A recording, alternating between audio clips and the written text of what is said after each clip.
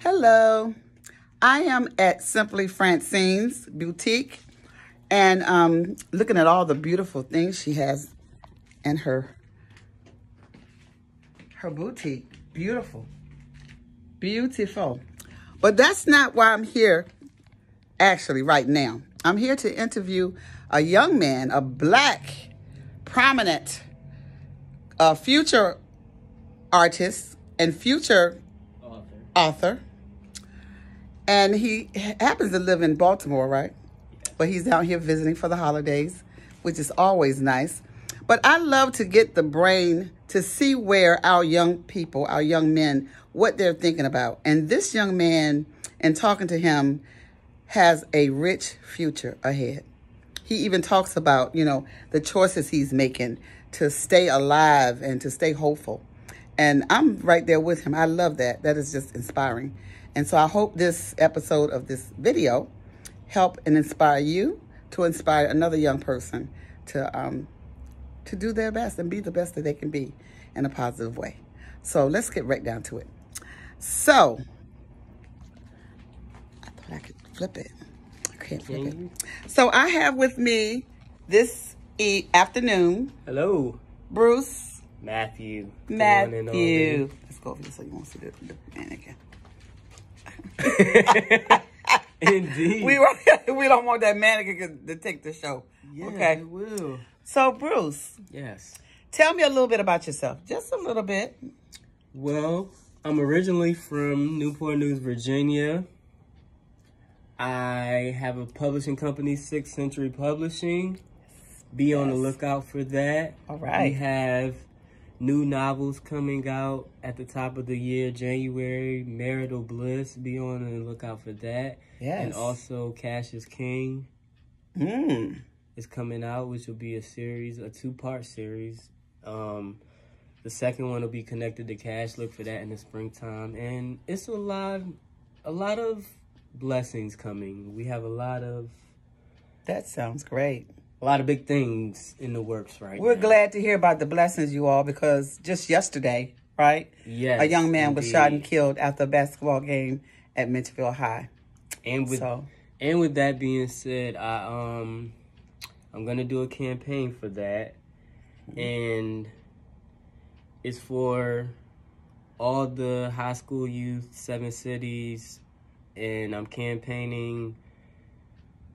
The theme is pick up a pencil instead of a pistol.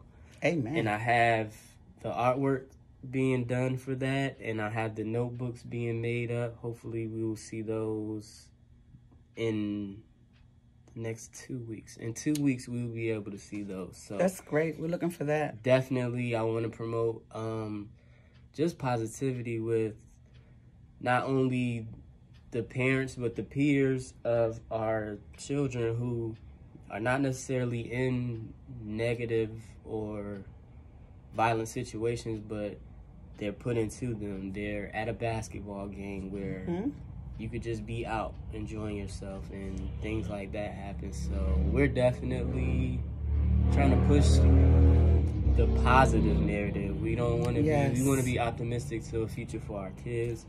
We don't want them to be tore down by the system where their families are broken by gun violence, and then it's a repeated cycle of revenge and a revolving door back to penitentiaries and prisons. We want to break that cycle and stop it. That's right. Break it. That's right. We need you hear him? Are y'all listening to this young man, Bruce? Yes. You better listen. You better listen. So, Bruce, I want to ask you a few questions. You said you're a father, right? Yes, ma'am. So tell me how is it, what are some of the challenges of being a young father? Well, I think being a young father comes, you still want to be able to enjoy your life. And even though you do make a conscious decision to have children, you have to separate the situation where it's being a father or fun or father. You can be a fun father, but you have to find the separation in it. You can't say, I'm going to be a father, but I always want to have fun. Like, If you do, then do it with your kids. And a lot of That's good. dads these days, us as young black fathers, we don't get the credit of being their devoted dads, or we're not full-time fathers. So it's like, I don't believe in being a part-time parent. If you have a kid, that's your responsibility. They didn't ask to be here, and it's up to us to instill that they have morals and they're raised the right way. So yes, it's challenging at times, because having a child and still being young, you want to be do some young things, but yeah. sometimes you gotta, grab those bootstraps and get it out the mud. That's just what you gotta do. So that's great. But look, check this out. Are there any peer pressure with that? Is there a lot of peer pressure with being a young black father? There is, yes, because I'll give a perfect example. I used to be in a position where, like, when it came to having financial freedom, that's going to be not taken away, but toned down to an extent now. And then in order to do that, you don't want to compromise your morals or sacrifice what you have because of money. A lot of us as men say, or it's in our mental that we have to make the money, so we make bad decisions as far as dealing drugs and going out and being on the streets and being in the streets, involved with things that technically will take you away from your kids. So you're not being a man by being in the streets, because that's going to take you away from your kid. You're going to get sentenced to however many years and something, and then who's going to make the money then? So the main focus is to try to find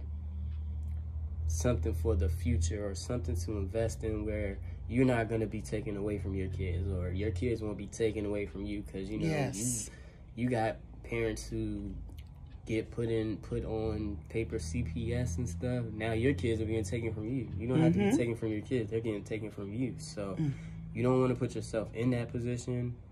And I think the best way to do that is try to build a bond with the kids, so that this is what you're fighting for. Like, this is what I plan on doing for your future. I'm not just here to be your buddy and, take you out and parade you around the city or nothing. I'm here to secure your future. Oh, man. Listen to that. This is a young man. How old are you, Bruce? 35 young. 35 years old you are you listening to this wisdom? Yes. And it's not just... There's a lot of like-minded, excuse my French, like-minded men out here. And I think if we all come together and make this our mission, then it takes away the pressure of, putting it on the next person. Because a lot of us, especially as young, like you said, young parents, we blaming it on the schools, or we're blaming it on the entertainment and the music, but it really starts at home. So all right, you can't say, well, the school should have let us know, or the school should have did. Yeah, the school can only do what the school can do, but your kid has to come home. This is where they live and reside at. So you can't put the school in a position where they're saying, first of all, the school didn't know nothing about your son and that other little boy getting into a fight in your neighborhood. It starts in your village, where sometimes what my grandfather used to say, it takes a village. To raise. Yeah. The school don't know nothing about what y'all had going on in the neighborhood last week, or whatever the case may be. But this is where we put all of our pennies into the perpetrators. Like, oh yeah, they did it. Yeah, we do play a blame game a lot. Yeah, and it's like, listen to him. One finger pointing at them is 3 pointing back at you. And you're looking like, oh, I didn't know nothing about it. But it happened in your home. That's where a lot of these things go down. Teen pregnancies and all of these the domestic disputes. You're taking all my questions away now. Oh, you're look, dipping. He's dipping into my questions now. Okay. I ran off with it. But yeah, that's definitely, that's something to look into, and we have to invest in our future. The kids are our future, so if you plan on being or having any type of future, that's where you have to invest your time and energy into. Oh, man. Well, we're running out of time. He done answered everything. Every question I had, he was not. Was he in my mind? I was. But anyway, Bruce, we appreciate you. Yes, it's been a We blessing. hope you come back on our station again. We had Simply Francine's shooting live at 3:15 on a Wednesday, December the 15th. And I just realized something in the back, the ambition. I didn't even notice that. We got ambition in the background. Ambition in the background. What it says, though? It says... Come on, let's go and check it out. Read what ambition. Ambition is a strong desire to do or to achieve something, typically requiring determination and hard work. We were just That's talking right. about That's that. what we were talking about. Is, so we are on the one, aren't we? Yes. That with this conversation. And I'm just thanking y'all for joining in. That was Bruce Young, 35-year-old, giving us all that wisdom here at Simply Francine's. On that note, please come out. We're at on Jefferson Avenue in the Francisco Shopping Center. You'll see the grand opening sign, and she has so many beautiful things. Come on, get here by Christmas. Come on by Christmas. Look at all of these wonderful things. All her items are one of a kind. You cannot beat these prices. I mean, tell your friends, tell your family, tell everybody, your co-workers, if you have some, because I know you probably need a few. But tell everybody about Francine, Simply Francine. And I mean, these colors, she has things that you will not believe. And God is so good. I mean, this is a God sent that I'm here. I'm happy to be here. And I'm enjoying my working days. Francine's, Simply Francine. T-shirts. And you see my mask? My mask came from Simply Francine's. Look, out here being cute. Come on now. Out here being cute. Ain't that something? And you know I'm doing it right. But anyway, thank you for joining us. Blessings. Toodles.